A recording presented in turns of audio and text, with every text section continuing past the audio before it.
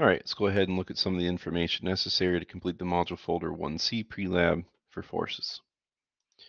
This one has a simulation again. If you watch the previous videos, I have mentioned the little robot or mannequin guy. I don't know what to call him, but he is going to help us out today. So if we look, we do want to pay attention. Be careful not to skip this or you're going to get stuck and this isn't going to make sense. We are dealing with the acceleration portion of the simulation. So here you've got multiple options. Now it's not a big deal. Let's say you accidentally clicked on this one and the things don't look right. We don't have all the same information here. You can go across the bottom and still switch. Okay, then we want to basically go in and turn on a bunch of settings and excuse me, make sure that the lab's going to work properly for the next section. So to have as much information as possible and to be able to see some of the changes as they happen, we basically just turn on everything.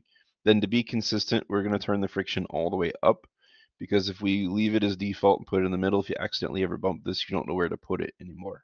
But if it was always all the way up, then that makes it easier to sort of normalize and set the same as everybody else. Okay, and this is our little robot guy that we're going to use. We can drag him around to make him push certain ways, or we can set his forces certain values and then see what's going to happen.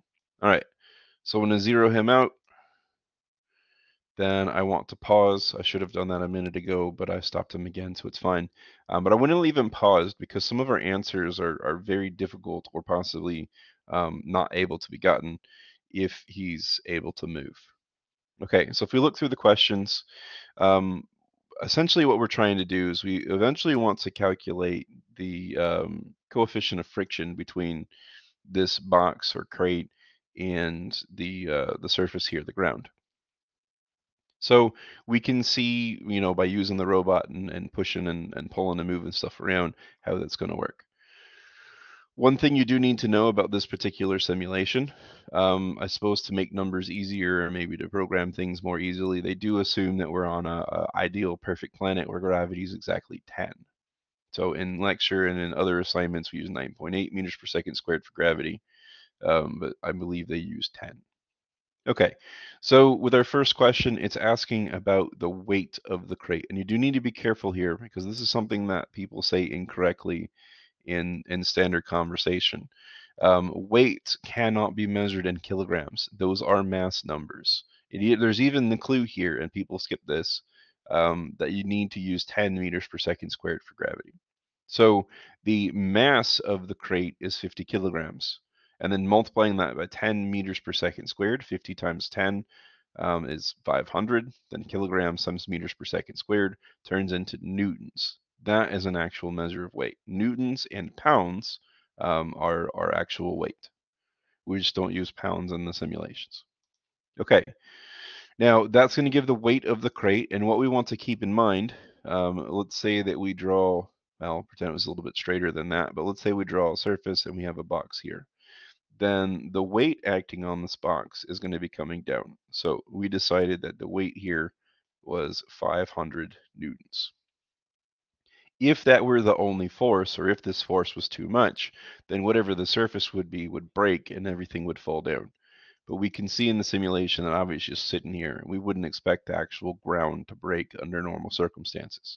So what's going to happen, and this is part of the next question, is that there has to be a supporting force going back up for basically the ground not breaking. We call this normal force, usually F for force and capital N for normal. Now, this is going to have to be equal and opposite to the weight that's coming down. Imagine the normal force was somehow 600 instead of 500. That would mean that somehow this is going to be launched into the air. Or if the maximum normal force is somehow less than 500, then this would break and all fall down, and that would be a different sort of question.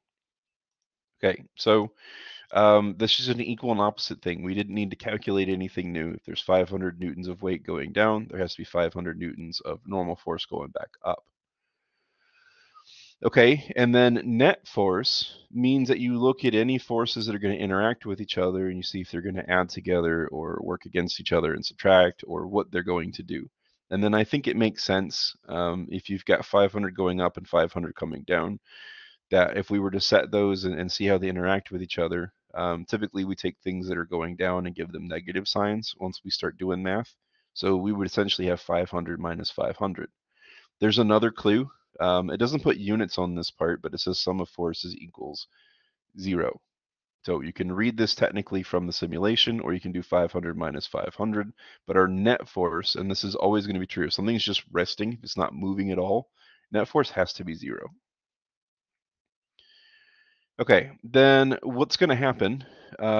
We want to try to make the robot push on this box, and then we want to use that to estimate what friction is. So friction is not something that you can measure directly. It's also variable up to a certain point, because here, if I make the robot push with 50 newtons of force, then there's going to be 50 newtons of friction to cancel him out. And if I make him push with 100, then he's canceled with 100 and 150, 200, 250.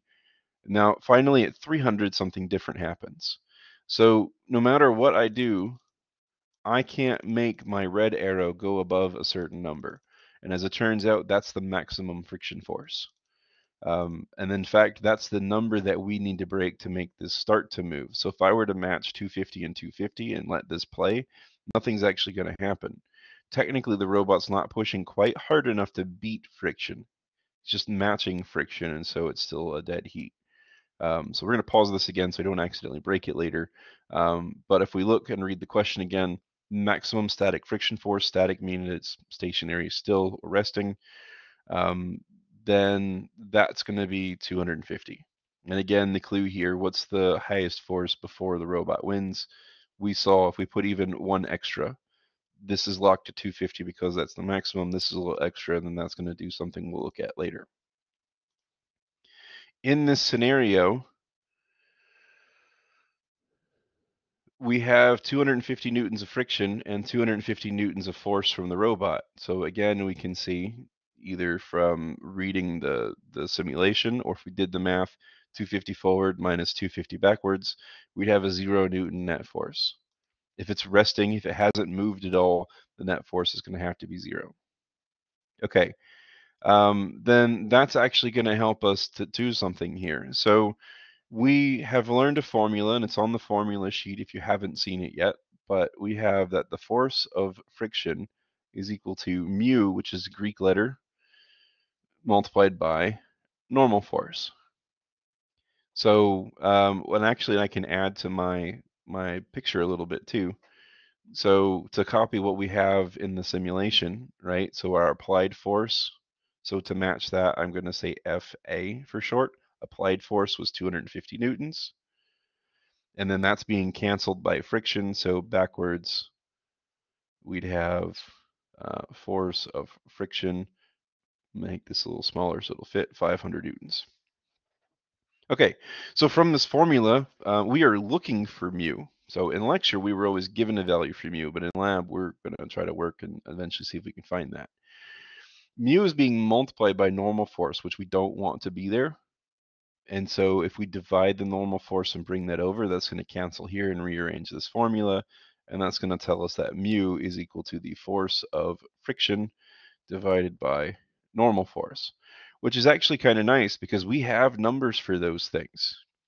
So the force of friction, what we got from here, and when I copied over onto this diagram, oh, I made a mistake, didn't I? Easy fix though. Got carried away on my number and looked at the wrong column. So in fact, I'll make this green so that it stands out. So fix that if you wrote down what I wrote down. Minor mistake, but easy fix. Our force of friction is 250, now that it's the correct value. Then dividing by the normal force, again, that's the portion that goes up, is 500. Now, this gives you a good idea of what friction is actually doing and what this coefficient means. It takes a portion of your normal force and turns it into friction force. And these numbers are reasonably clean that you might even be able to just kind of look at it and see what the value is. But if you run this through a calculator, you get a half. So a half of our normal force turns into friction. Now, I'm going to write this with some extra zeros on it because I know there are extra decimal places on the answer key. All right, so we got 0.500. Okay, So now we want to make something new happen. We want to maximize the force coming from the robot. So this would be similar to if the robot ran up and just like hit this real hard. Um, and then, the instant before the block starts to move, there's a whole bunch of extra force. And then what's going to happen, if you can beat friction, then this thing will start to slide. So just before, again, I've made this mistake before and had to start over. Make sure the simulation's still paused, and then determine the net force. So again, this is the instant before it starts to move. Now, because there's extra force here and less friction comparable to it, that there's leftover force, the sum of the forces here is going to allow motion. So the difference in those is 250. Okay, so now we want to let things move and we're going to see what changes. So it says unpause and repause the simulation. So, I'll let it run for a little bit. Can't let it run too long because it breaks things. But see, speed's going up, there's acceleration. The sum of the forces is a different number. The friction's a different number. This is still 500, so pay attention to that. But several things did change once this started to move. And what happens is your static friction was a higher number, right? Static friction force when this thing was stationary was 250. Now that it's kinetic, which for us means sliding, this is now 188. So it is, in fact, a smaller number. So let's go read the answer choice. Okay, sometimes I word this differently. A lot of times in lecture, I'll say that kinetic friction is always smaller or lower than static friction, but that's the same thing, just sort of reversed around. So be careful on the direction and how it's described, but static friction is higher. It's the idea that it's harder to make something start to move than it is to keep it moving. Okay, then now I want to work backwards a little bit and I want to make this have a 0 Newton net force. Well, right now it's got a big net force, 300 extra newtons of force from the robot. So let's turn this down a bit. 1, 2, 3, 4, 5, 6. So 6 ticks brought that down by 300 newtons, but that was a slightly estimated number. Notice that there's still some force left over. So even though it's not much, if I let this play out, tiny acceleration, speed's still going up. So that's not completely balanced. If you think about it, though, I think you could come up with it. If there's 188 newtons of friction, we need 188 newtons to cancel that. And so notice now there's no acceleration because there's no net force and there's nothing to make it go faster. It's in perfect balance. If we turn the robot down a little bit, then actually he's going to slow down. There's negative acceleration. And then if we leave it balanced, it would go the same speed forever. This would be similar to setting a cruise control in your vehicle. Doesn't mean that there are no forces, but for any forces that exist, they're equal and opposite, and something cancels it. So your engine will, your vehicle will drive forward as hard as it needs to work against the friction and wind resistance and whatever else to continue going the same speed. Okay, so what was that number? The robot, once we, oh, I accidentally skipped one, I'm sorry. Oh no, it's here. I just failed to read the second time. Determine the force on the robot creates a 0 Newton net force. So we saw that, right? 188 compared to 188, they cancel. Okay, and then final question. We want to confirm. So kinetic friction, we said earlier that kinetic friction had to be smaller. Technically, that's the only answer choice that's smaller. But let's run through and see if we can check this. Let's see the things we need to change and hopefully not mess up any numbers this time.